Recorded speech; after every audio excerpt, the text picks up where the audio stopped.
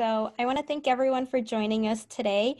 Welcome to our Tech Industry Talks. And for those of you who may not know, our Industry Talk series is a replacement of our career fairs because we find that a lot of students and panelists have a much better time when they have a closer one-on-one talk. So through this Industry Talks, you'll be able to get to know each panelist better. And of course, this event is hosted by the Macaulay Career and Development Office today by myself, but we also have other interns that have helped to put this event together. And so today's agenda for the Tech Industry Talks, for about the first hour or so, we're going to focus on certain questions and each panelist will be answering them. And then after that, we'll be doing breakout rooms. So there's going to be a total of 6 breakout rooms. And for those of you who may not know what a breakout room is, you will be put into a specific room, so 1 through 6. And as Jamie mentioned earlier, if some of you are here, it's kind of like a speed dating, but without the awkwardness. So we're going to be rotating the panelists around. All the students won't have to move. You just stay in your room. And Gia will be the one who is moving everyone around. So it's going to be a total of 10 minutes each in the breakout rooms. And basically that'll be a time for you to ask specific questions you may have for each of the panelists. So as you hear our panelists speak while they answer some of the questions I'm going to be asking, you can jot down any questions you have or just anything you want to know in general and save it for the breakout rooms. So it's going to be roughly 10 to 12 minutes per session during the breakout rooms, but Gia will be sending messages, so just look for them on the top of your screen. And here an example of some kind of questions you may have for the panelists. So you might want to ask about their career trajectories, what they do on a day-to-day basis, or even what the industry is like. And because our panelists today are all from the tech industry, you might have questions about how the COVID and the pandemic has affected their industry, because I'm sure almost all of their careers and day-to-day jobs have been affected due to COVID-19. So I guess that's really it for now, but let me get started and introduce the panelists. And so for each panelist, if you could please just say where you work and where you went to school and just give a little bit of a background about yourself. So I'll start with Julio. Hi, everyone. My name is Julio Bueno. I'm a recruiting program manager for Bloomberg. In this role, I am also the lead recruiter for CUNY, so very excited to be here on behalf of Bloomberg. Bloomberg has a huge commitment to the CUNY system in New York City, and we're really excited to re-engage the CUNY students from our engineering perspective. We have internships and full-time roles available for students with up to 3 years experience from the full-time side. We hire students who are from boot camp, who are self-taught on the full-time side, given that we have an 8-week training program. On the internship, we look for students who have a CS major and have taken data structures and algorithms. Some interesting fact about myself is I went to the University of Florida and I have a degree in accounting. Thank you, Julio. And next we have Brian. Hi, everyone. My name is Brian Wang. I currently work for Cerner Corporation. So Cerner is one of the major vendors of electronic medical records out there. If you're not sure what an electronic medical record is, if you ever go to a doctor's office or hospital and you've seen your nurse or doctor typing away at their computer, they're probably typing away into software that my company or one of the other companies in our field has developed. So I've been working with them for the last 4 years. I work mainly on the medical device integration side, so connecting medical devices to the electronic health records. Prior to that, I actually graduated from Macaulay Honors College at City College in 2016 with a degree in biomedical engineering. Okay, thank you, Brian. And next we have Nicola. Hi, my name is Nicola Clemens. I am a career coach at CUNY Tech Prep, so I'm not here to talk about my industry experience. That's not my role, but I am excited to talk to anybody who's interested in the CUNY Tech Prep program. We also, you'll talk to Zach in a minute, who's one of our instructors in data science. I went to Boston University, and I think that was all the questions, right? Yeah, that's fine. Okay. Next we have Zach. Hi, everyone. My name is Zach Desario. I'm currently an instructor at the CUNY Tech program and a instructor for data science. Before that, I was the manager of analytics for Tom Steyer's presidential campaign. And before that, I was a machine learning engineer at Google, so a data scientist at Google. And then before that, I was a professional online poker player. But yeah, I'm excited to be here and talk about, I don't know, just give some insight about what it's like working in the tech industry. Okay, thank you, Zach. And next we have Morel. Hi, everybody. My name is Morel Gaskins. I'm the Associate Director of Recruiting in New York for Co-op Careers. We're a nonprofit organization that helps overcome underemployment in underrepresented and first-generation graduates in California and New York.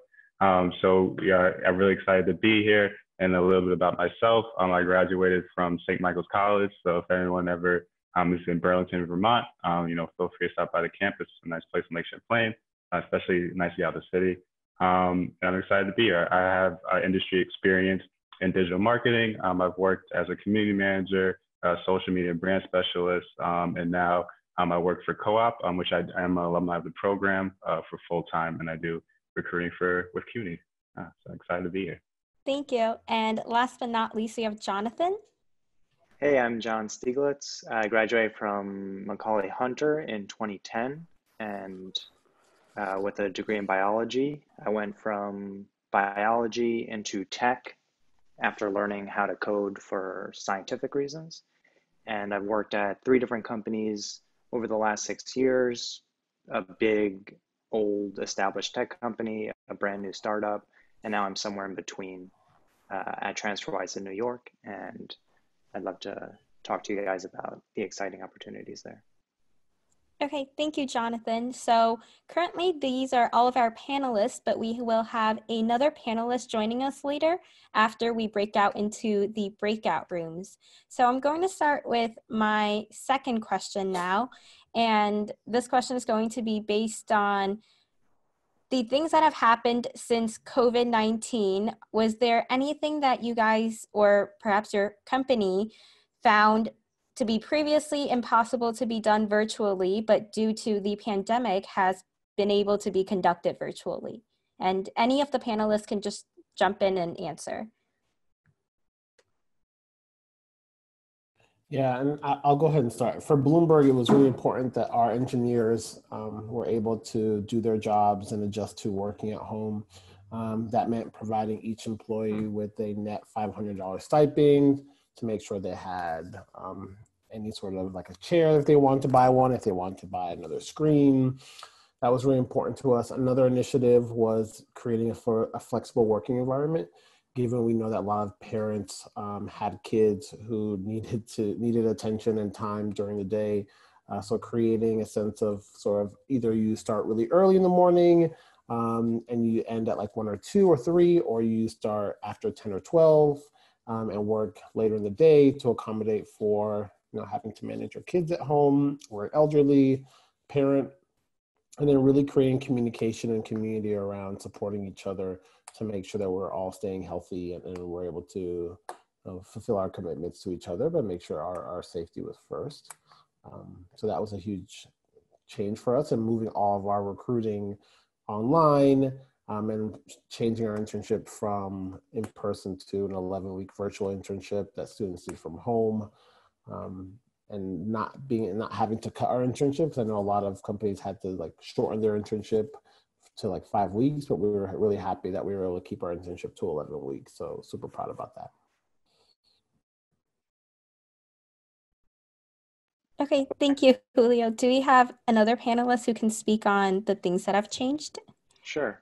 It's kind of funny because the company I joined not that long before COVID started was obsessed with travel. We have offices all over the world. The New York office is actually one of the smaller ones.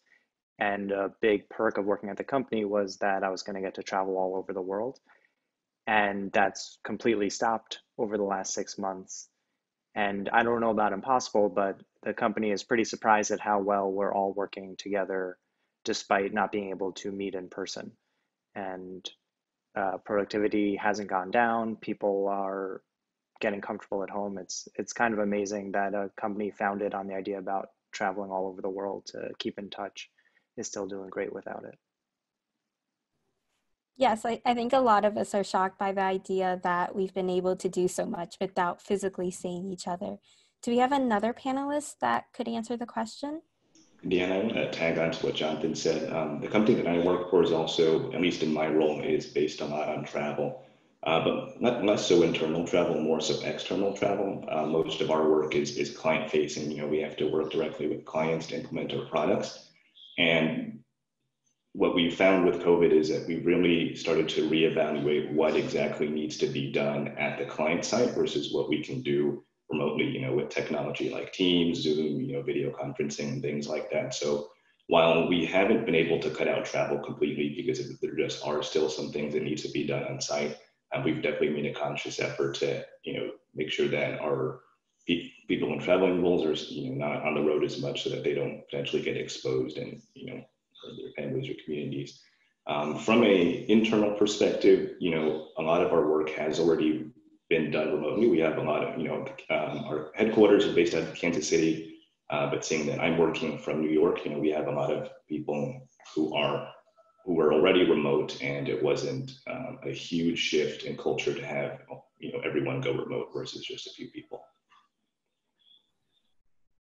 Okay, thank you, Ryan. And is there another panelist that can speak on this?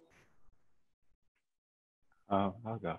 So similar to Julio, the internship program, we do have a 17-week apprenticeship program here at Co-op. So we are, you know, a classroom or career development program. So we did have to go virtual, similar to a lot of the programs here in classes. Our classes were completely virtual, but something that was really exciting for our students is to see as a staff member who works in recruiting, but also the COR was that we do have talent matches where our employer partners meet with students at the end of our 17 weeks, and they're able to still meet with them, interview for jobs, and also get career advice as well too. So it's been really interesting how our team was able to take that from an in-person event and structure it out to a full week event where students are still able to share their projects, but also, you know, everyone's looking for jobs at the end of the day too. So it's nice that our employer partners stepped up and were like, hey, we want to do this with you as well too. So that's been something really interesting on top of, you know, so the Julio was mentioning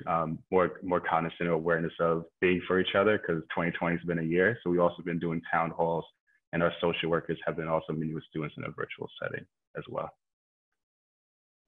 Okay, thank you, Morel. And for Nicola and Zach, I know you guys are here to talk about the program. Has anything changed with the CUNY Tech program? So I actually started on the first day of lockdown, and Zach started a couple weeks ago. So neither of us can speak to what it was like before. But what has been interesting certainly is seeing the population of students dealing with the fact that everything is shifting to being virtual, particularly because they're all going through the interview process. They're all actively looking for internships and jobs out of the program. And I think I've been surprised at how well we are still able to connect with our students and help them being virtual, partially because, and something I'm sure Macaulay is very aware of, our students are from the 11 senior campuses. They were all commuting in to come to class in Midtown, and doing everything virtually has really given them a lot of time back. And as a career coach, I think I get more engagement than I might have otherwise, because students don't have to spend an hour and a half on a train to have a 15-minute meeting with me. We can just pop onto a call, and that's been a really positive experience, I think. Zach, is there anything you want to add to that? Not really. Yeah, I wish I could say more because I didn't start this job until the lockdown was already in place. So I can't really comment on the change, but it is pretty interesting to be teaching completely remotely. So I don't really have any one-on-one time like with students, like either before class or just in the middle of class, just chatting about. And it's kind of interesting to see how that relationships are developing over Zoom. And I think one thing that's really important is like turning on your camera screens. Like a lot of people, I feel like the students that get the most, or I'm able to develop the most relationship with, are the kids that are, their cameras are on, they're talking during class and stuff like that, where some of them are kind of slipping through the cracks when they're just not interacting as much. So that's just one of the things that I've seen change.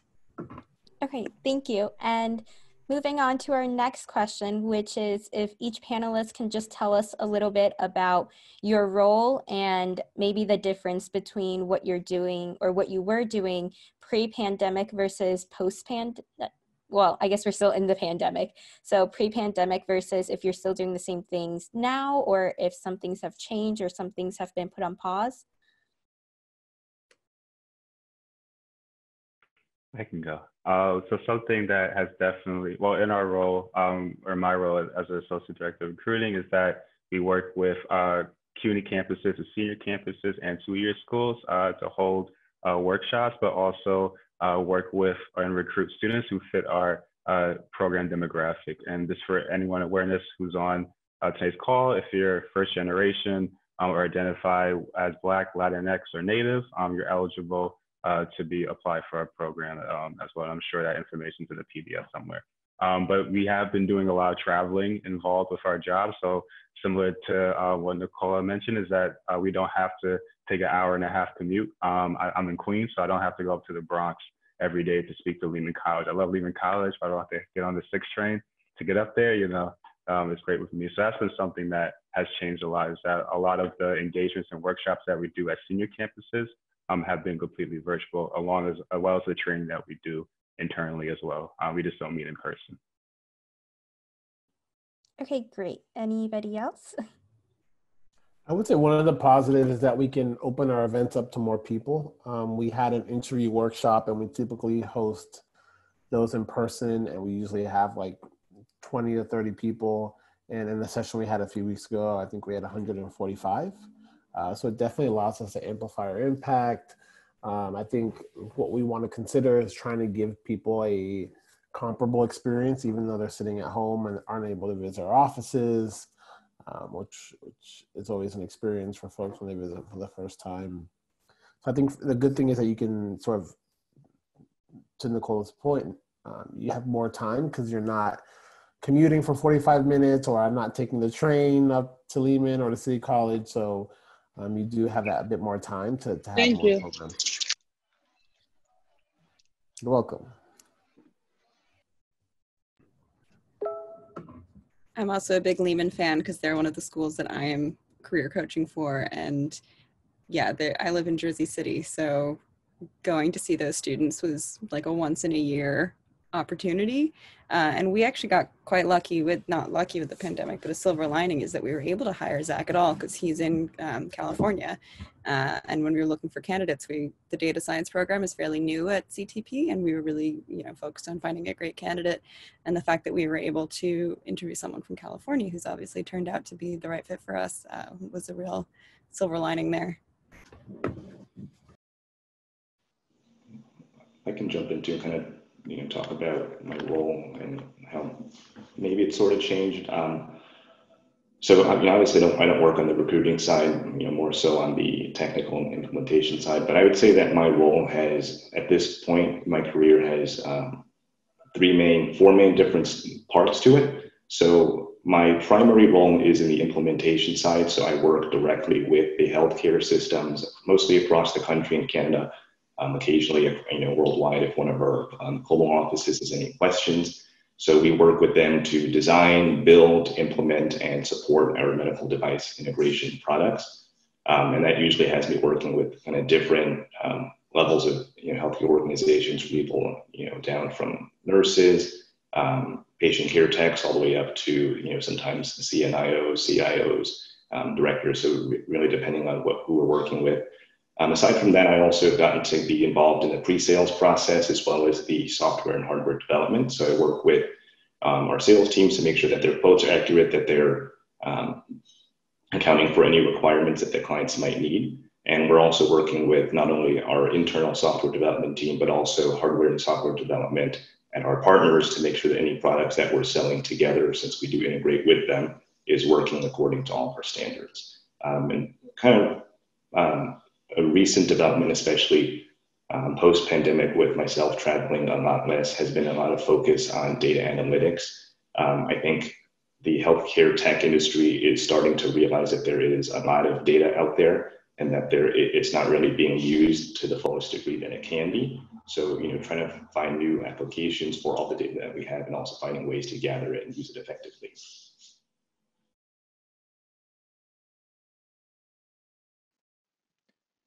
Great, I'll go next. Right now, I'm a full stack developer at TransferWise. We do international money transfers. So my job is focused around sending lots of money from the United States to other parts of the world. And it's a new company. It looks really fancy when you're using the product, but underneath the banking system in the United States is very, very old. So it's really a patchwork system of making sure that the money gets to the place where it needs to go, sending a lot of files around, kind of archaic compared to the rest of the world. So a lot of emergencies going on over there that we have to fix every day. My job has not really changed at all since COVID started. My team is the same. We work on the same product. One crazy thing is that our office has actually reopened, so we're allowed to go in a few days a week if we want to. And that's been nice to get back to normal in some sense. That's great. Thank you. Okay, so for my next question, I wanted to ask Julio. So I noticed you have a pretty long list of experience, including working at Goldman Sachs and JP Morgan. And this is prior to you joining Bloomberg. So I was wondering if you could explain if there's been any overlap between your roles at each of these companies. Yeah, so at GS, I was at Goldman Sachs. I was on the learning and development team with the focus on diversity and culture. And at JP Morgan, I was the head of campus for sales, trading, and research for campus recruiting for North America. So sort of coming into Bloomberg, where I'm working on diversity projects and initiatives, managing a lot of our partnerships with like SEO, MLT, Prep for Prep. It's almost like a combination of both roles, where I'm working on equity in the workplace and programs to help students be successful at our company. And I'm also working on our recruiting initiatives. So a big piece of that now is sourcing. So moving away from like having a huge event and then just having people apply to finding people on websites like Jumpstart, leveraging our partners, finding people on LinkedIn, having sort of an intake conversation, and then sort of coaching them through the process, which is a different model than I've had before. So it's familiar, but it's also very new. And I've never covered tech before, so learning a lot about software engineering at the same time. So it's familiar, but new and exciting at the same time.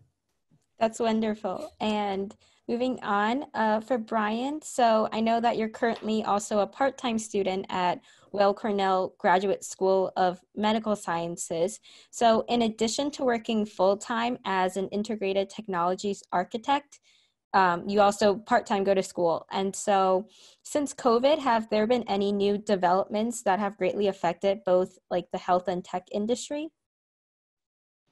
So I would say not specifically since COVID, but it's definitely something that's pretty recent. This is kind of going back to my last point, is that there is definitely a greater emphasis and greater focus on the use of data in healthcare and in the healthcare technology industry. So for those of you who might not be familiar, there are a lot of regulations governing the healthcare industry, and one of them is something called meaningful use. And meaningful use essentially says that it's essentially a set of regulations and sets different levels for how connected or how well a health system uses technology in their day-to-day activities. And one of the early pushes in the days of meaningful use was to get all healthcare systems on electronic healthcare records and off of paper charting. And nowadays, pretty much every healthcare system is charting digitally. So the question from a lot of clients has started to move from, how do we connect our stuff to, okay, we've connected it, show me my KPIs, show me my return on investment, show me that what I spent my money on is worth it. And, up until today, for certain things, we've had to come back to our clients and say, well, we don't know. And that's not a good look for us. And that's not an answer we want to have for them. So There's definitely a lot more focus on data, and it's also kind of what prompted me to pursue my master's in health informatics, to figure out how exactly we can harness all of this and put it to good use. That's wonderful that it's combining both health and the tech industry to hopefully help us out in these hard times. And moving on, I wanted to ask Nicola, as a career coach, you generalize in guiding a lot of students in career planning and tactics behind getting a career. But are there certain knowledge or skills you believe are critical for career advancement or opportunity, specifically within the tech industry? For sure, yeah. I think so. My approach to tech before being a career coach at CTP is that I have a pretty extensive tech network, particularly my husband, who was in publishing before and then did the Full Stack Academy boot camp and now works at Bloomberg. So seeing him, yes, shout out to Bloomberg. You should see all his monitors. Bloomberg took care of our home office situation very nicely. Definitely the thing that I saw him go through, and then also something that I work on with a lot of my students, is the difference between the tech skills and like the computer science skills specifically taught at the university level are not always the same skills that a programmer is going to use day to day in their job. And so, CTP, this is kind of why we exist, is to help improve that skill set. But the students who we see being really successful are ones who have made a personal investment in their time to work on more of those technologies and tools that are going to be useful at that entry level position. And with that, learning how to craft a resume that really highlights that you have that skill set is particularly important in tech. It's a much more technical process when you're applying for jobs in that industry. And so learning how to optimize your resume for that audience, particularly since a good portion of that audience is actually AI, is a specific skill set for sure. Okay, thank you. And can I add a quick point about that? Go ahead. I mean, at Bloomberg, we review every resume that's submitted to us. Literally, I spend about an hour each day during like this time frame reviewing resumes. So the resume really should be like one of your main focal points, because if the resume isn't strong, you could be the best coder, but if you don't have the right information on your resume, you're not going to move forward. So I think that's definitely where you should lean on your advisors, your professors, your teammates, and your classmates to make sure you have a really strong resume. Julio, how important do you think cover letters are?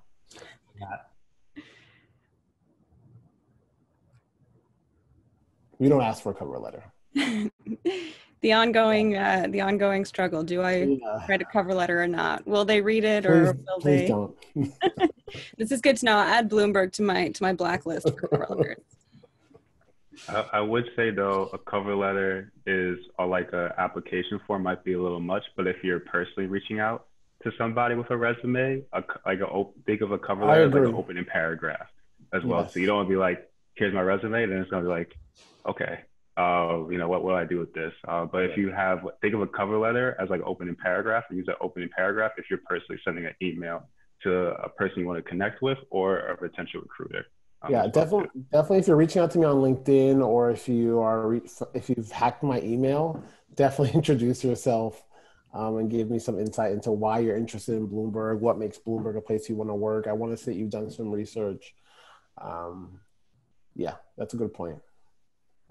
Great, thank you. And speaking next to that would be for Morale, as a COOP alum and also a current employer, do you find yourself still implementing digital marketing strategies throughout your work, and does it overlap with your current role? Yeah, I think something that is really interesting is that there's a lot of transferable skills between industries, particularly I'll say the soft skills as well. But I think in marketing, you're speaking to people and you're marketing a product. I think as an alumni of the program, I feel like I have a little more invested in the marketing because I did it and I can speak to it a little easier. But I think it's just really just being a proud person about what I'm talking about. I know what I'm talking about, and it's kind of it from there. So it's a nice job to talk about something. It's like talking about Macaulay honors every day. If you like your classes, like professors, it's pretty easy. And you take it from there. So if you talk about your product, you're good. Thank you. And for Zach, your career trajectory follows an extensive data analytics path. So from your experience, how has data been collected in your previous and current roles, and what are the common data quality issues that you've encountered? That's a great question. So I think that there's two main ways that data is collected. One is like through interactions on your website. So mostly I think those boil down to conversions, like did someone do this or did they not do this? That's like the main thing that people kind of look out for in your own personal database. And the other kind of type of data that's collected is that there's a whole ecosystem of data vendors. So people that sell data, enriched data that you can then apply and use it on your own database. The major quality issues is being able to merge your own quality database with data provided by a data vendor. So like if you only have an email as a primary key and that email address isn't in the data that you just purchased, it's hard to like kind of leverage that new data. Also, which is highly specific, is just duplicate values in databases. I feel like that always used to catch me off guard. I'd always be dealing with somehow 100 times this one action got inputted into the database and would completely throw everything off. So just always check for duplicate values. Great, thank you. And Jonathan, so in your bio, you mentioned that you had left a PhD program and utilized your Python knowledge to land an entry-level position at a software company. So could you share with us the transition and what that was like, as well as going from a biology concentration into focusing on a software position, and how much Python experience you had and how much that affected your job? Sure. Yeah, I did science until it wasn't working anymore. Never be afraid to quit something if you're not enjoying it. And there's a broad overlap between technology and science these days. It's every lab needs someone who knows how to process data. And so I learned Python for that purpose and only that purpose. You would be amazed at how little Python I knew when I got my first job in tech. I can tell you the only coding I did during that interview was to write the Fibonacci sequence, an method to print out the Fibonacci sequence. It wasn't even that well done, but I still got the job. And yeah, I'm blanking on other parts of this question, but I guess my main point is don't be afraid to apply for jobs that you think you might not be qualified for. If you impress in the interview, it can be a great stepping stone. Okay, thank you. And with that being said, you know, overlapping with like STEM, sciences, and technology, where do you see well, this is for any panelist, but where do you see the tech industry heading within the next, let's say, 5 years? Or what are some major milestones or changes that you've observed just within the past 5 years, or even within the past few months due to COVID? And again, anyone can jump in. I'll keep going real quick because it's near and dear to my heart. COVID has shown that everything is software. I mean, we were locked in our houses for 3 months. The whole world is software. There's no limit to the number of software jobs that will be available over the next few years. And so it's not peaking. It's a great time to enter software, and any idea that you have is an opportunity for a job. I think a big change is the need to communicate. So I think as you prepare for interviews, your ability to communicate is really key, given that we just can't sort of walk over to somebody. Being able to be succinct and efficient in your communication style is going to be really important. I know for us, communication is one of the pillars that we evaluate people on, and if you can't sort of communicate and collaborate, it's going to be a challenge for you. So really focus on being able to communicate well, collaborate, work in teams, reach out to people, ask questions, reach out to people to help if they're new to your team, because it definitely takes an extra effort to connect and collaborate, given that we're working from home and we don't pass each other in the pantry or on our way to grab lunch. You really have to make an effort to communicate and collaborate. Yeah, I just want to also add on to what Julio, and especially what Jonathan said. Definitely there are, like Jonathan said, everything runs on software nowadays. And I think at least the key for me is, I don't particularly work in software development, but I work with a lot of software engineers. But for me, the important thing is not just finding software that you're passionate about, but also an industry that you care about. If you care about the product that you're making as an engineer, right, you're gonna put out a quality product and you're gonna be happy with it. But if you're just in the job, just because you want to work in software development, you're gonna burn out after a couple of years. So definitely find something that you're interested in. Just like Jonathan said, it's you don't necessarily need to have the technical skills to get the job. When I first got my job, I knew nothing about healthcare. I knew nothing about software. I couldn't tell you what the difference was. I couldn't tell you what oxygen saturation was, and I definitely could not talk to nurses. But a lot of the things, you can definitely learn on the job. So as long as you're willing to put in the effort and you're showing on your resume that yes, I am truly interested in this company and in this industry, then you'll find a way to succeed.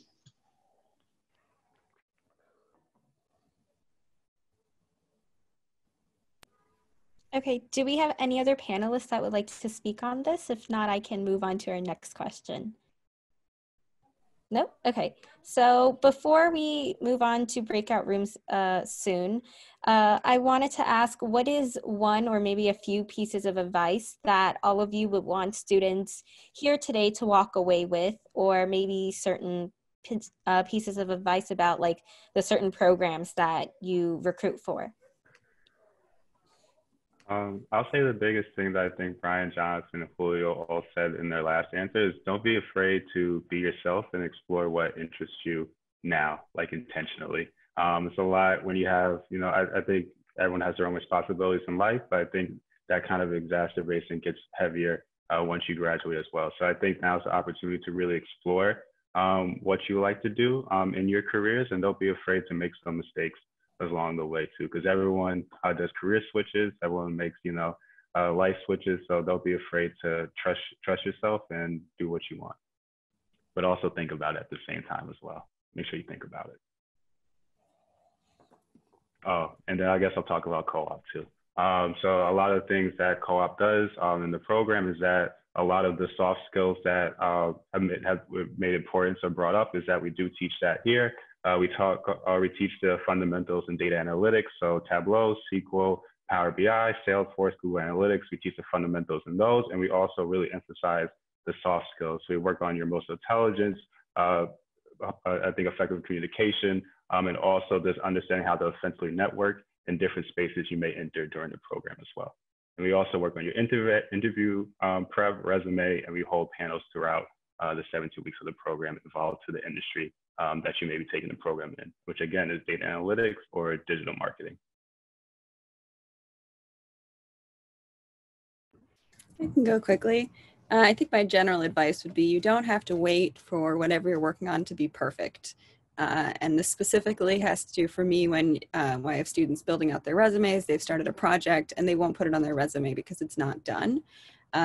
What I know of software engineering is that it's never done. There's always more to be changed, more to be fixed. So whatever it is you're working on doesn't have to be all the way exactly the way you want it for it to be able to show that you have the skills and the drive to do what you're interested in doing.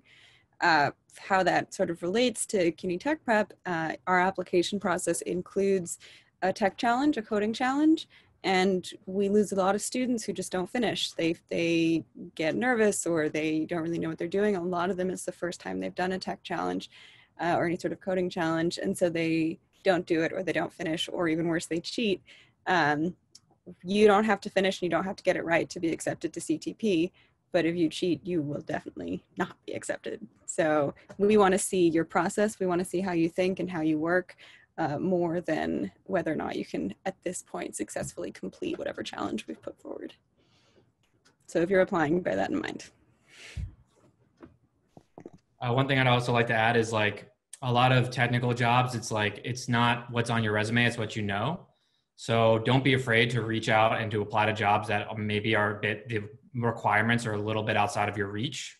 Because I know that the jobs that I've applied for, they have been out of my reach, but because I'm able to go in there and just, because it's a technical interview, so they'll technically interview and you'll be able to get it or not get it. And they'll usually base whether they're gonna hire you based on that more than what's on the credentials in your resume. So don't be afraid to kind of reach outside of your comfort zone or kind of stretch your goals or your resume, if you will, because if you can do it in the interview, then you'll get hired. Yeah, I would say get involved in the career process as soon as possible. I know that's really hard given that, you're either working part-time, full-time, and going to school, but there is definitely a difference, as we mentioned earlier, between what you're learning in school and what you'll be doing in industry. And you really have to transition that before you start interviewing, and you have to wrap your mind around that. And that's a product of exposure and the time you dedicate. Start working on projects. If you don't have the luxury to have internships, work on your projects, as many as you can, put them on your resume thoughtfully, and get exposure to these opportunities through these immersion programs, through mentorship, sponsorship, and really bang on the doors of people like Nicole, who have all these resources. No one's going to do it for you, right? And you really have to put the time in yourself. That could be just dedicating an hour a week to working on lead code or daily coding problem. You really have to sort of dedicate yourself to preparation, and that will bring the confidence you need to be successful. I'm going to double down on that. You should really have a website in your resume, not a personal website, but something that you built.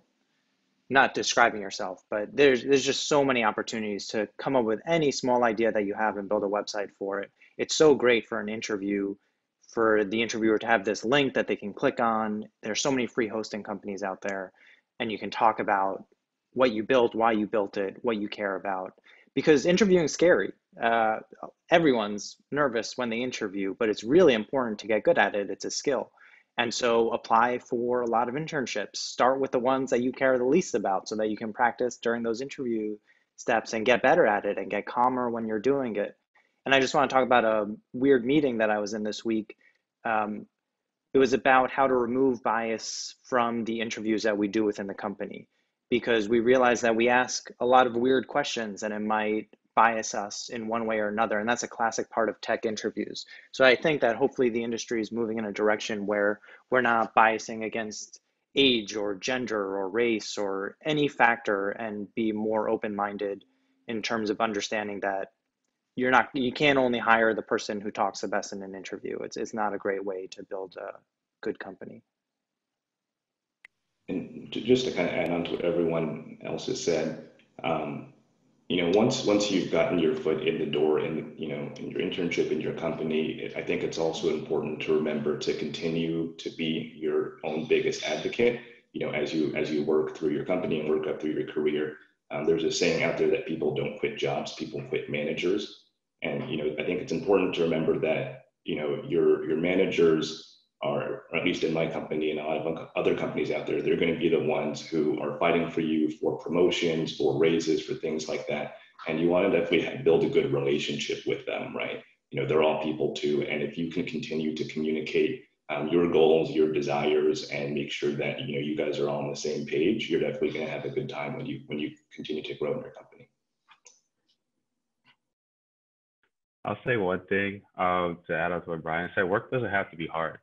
Everybody. It doesn't have to be stressful. I think if you are, again, communicate well with your team, and obviously work will get busy because it's work, but it doesn't have to stress you out as well too. So make sure you build those relationships with your team members, even though it may seem hard. You don't have to be best friends, but you at least have to be able to work and understand each other. Okay, great. And we actually have a little bit more time before the breakout sessions. So I know a lot of the panelists have spoken about their own experiences or maybe lack thereof before they got into their specific roles or career paths. And I figured I would ask the panelists, what are some hard or soft skills that you think students right now, especially since they're home during the pandemic and might have a little bit more time than they would have if they were commuting, let's say, that could help them stand out more in an interview or maybe a program or some kind of job in your respective fields? I think a big one that I would focus on is working on your presentation and also working on your written communication skills. I spend most of my time every day in meetings with clients, giving presentations, writing emails, and it really goes a long way when you're able to communicate in a professional manner. I think, especially in my company, there's a lot of people who start fresh out of college, and the people that we're working with have years and years of experience. And, if you communicate in a professional way through your written and your spoken communication, you tend to not get people doubting you based on your experience or lack thereof. So, any ways that you can find to work on your presentation skills, your email skills, or any other verbal communication skills, I think would be helpful.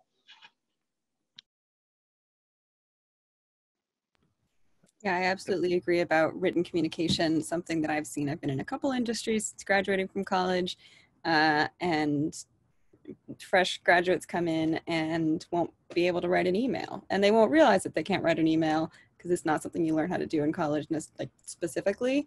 But being really comfortable in writing and being really comfortable, or as comfortable as you can be, in expressing your own skill set, your own background, and expressing whatever it is that you need from someone in a professional and sort of collaborative way can be a really strong skill set. And it'll, especially since we don't get to talk to our coworkers in person as much as we used to, getting to know, getting comfortable with the people you work with, writing has a lot to do with that. And when you're applying to a program like CTP, for example, yeah, it's a tech-based program, but we ask you to write a lot of little essays, and those answers are a big part of the application process. So being able to express yourself and take that part of the application seriously is a real an easy way to spend a little more time and really enhance your application. On the technical side, it was alluded to before, but a lot of the things you learn in school aren't the things you do day to day in a tech job. And I would say if you're sitting at home and you have a lot of time on your hands and you're building your website, contributing to GitHub projects would be a great way to show off your skills. You don't have to add new functionality. That's a lot of the time when you're working, that's not what you're doing. If you refactored some code or cleaned it up or contributed to these projects in any way, it would really go a long way in an interview to show your GitHub page with tons of contributions to projects that you use, because that's what you're going to be doing on the job.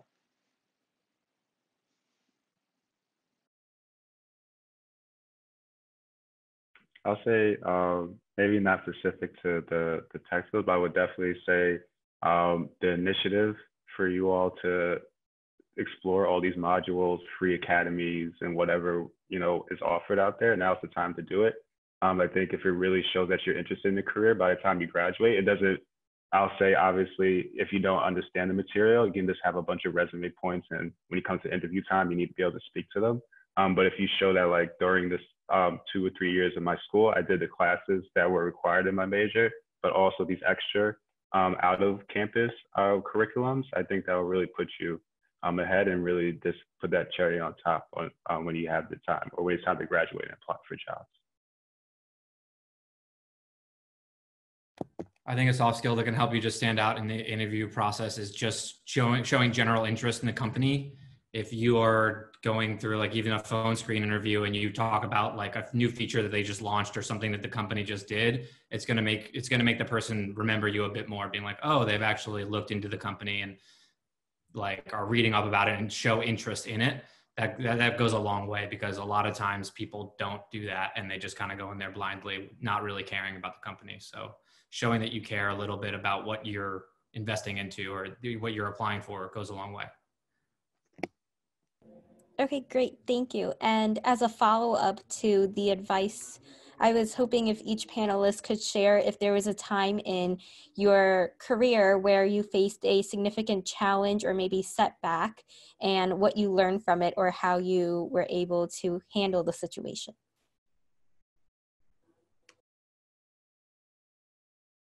I mean, I feel like I lost my job twice. I think that would be a major setback that I said. The first one, I'll be transparent, was I was let go just because of performance related issues. But I think the next job I was let go, but it was due to layoffs as well. So the first, obviously, people make mistakes. I can own that now. The first job was like, damn, I tried really hard. But this wasn't the right fit, and I was let go. So I was like, what can I do for myself, for my network, and also to self improvement to get through that. And then I was able to leverage my connections that I had at work. I was able to get my new job where I worked as a social media brand specialist.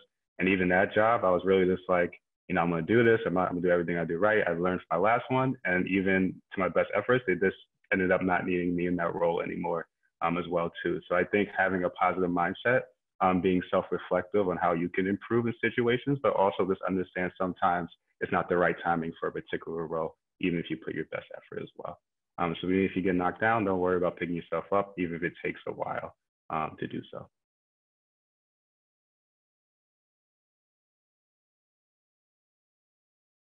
I can piggyback on that. I've left a job once and lost a job, was laid off once. And not to be crass, but both of them ended up with my next job making more money. So you can take like a loss like that and turn it into a positive, look at it like an opportunity. It's pretty exciting to lose a job if your next job is going to be a better fit and going to pay you more and make you happier.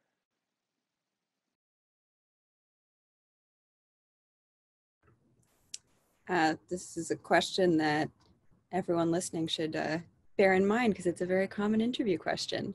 I think a challenge that I faced that kind of led me into the career change that I made into career services.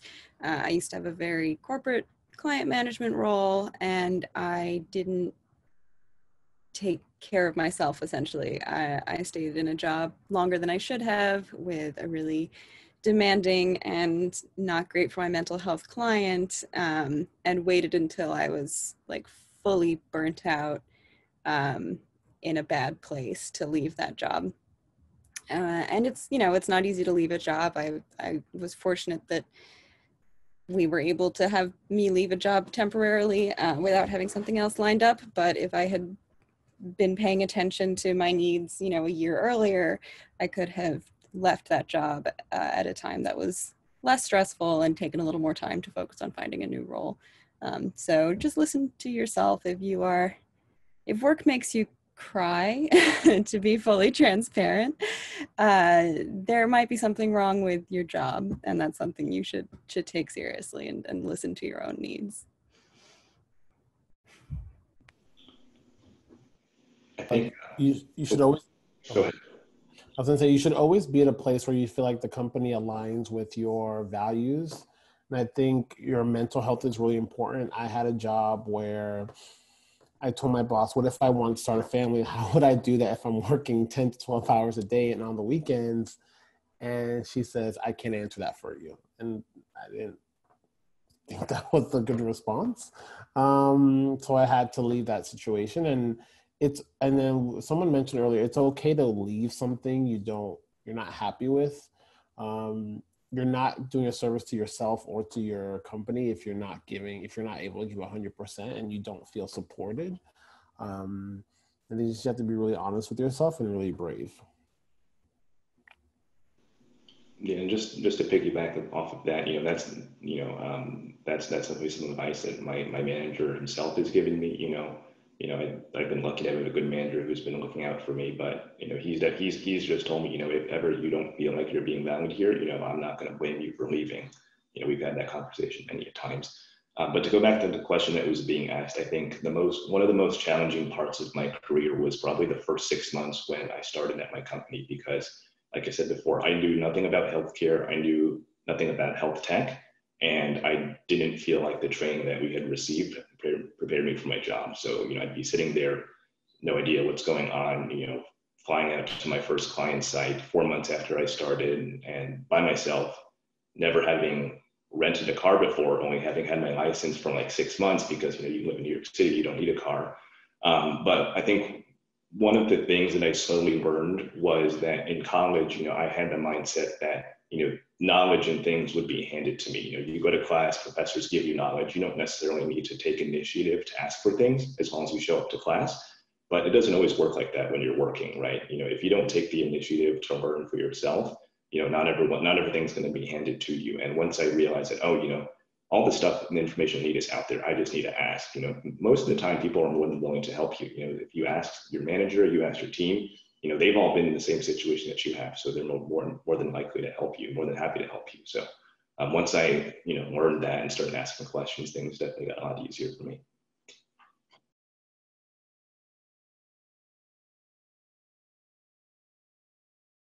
One thing that I had to overcome is, so my job ended with the presidential campaign like the week COVID hit. And I wasn't really able to go out and do my normal networking thing in terms of because I was still very new and very discombobulated. So one thing I had to do is I sent out 61 different resumes for my next job. And that's just even with Google on your resume, it doesn't it's a numbers game. So you have to be persistent and keep on working at it and send out a lot of resumes because it's a numbers game. So I just want to stress that to everybody that, yeah, you got to just grind it out, if you will. Okay, perfect. Thank you. So this is actually going to be our last general question. And so we're going to go ahead and move into our breakout rooms. And as a reminder, Gia is going to be the one who moves everyone around. And so she's going to take care of that. No one has to move or do anything else. But due to the way Zoom is working, Gia will be rearranging the panelists after you're moved into breakout rooms. So we ask that everyone is just patient with us as we get everything in order. And there are going to be multiple students in the breakout rooms. We have a total of 6 breakout rooms, and it's going to be 10 minutes each. So this is a good time to ask any specific questions you may have written down. And you can also speak with the panelists about connecting with them afterwards, or even your peers on LinkedIn. So I'll hand the mic over to Gia as she moves us into breakout rooms.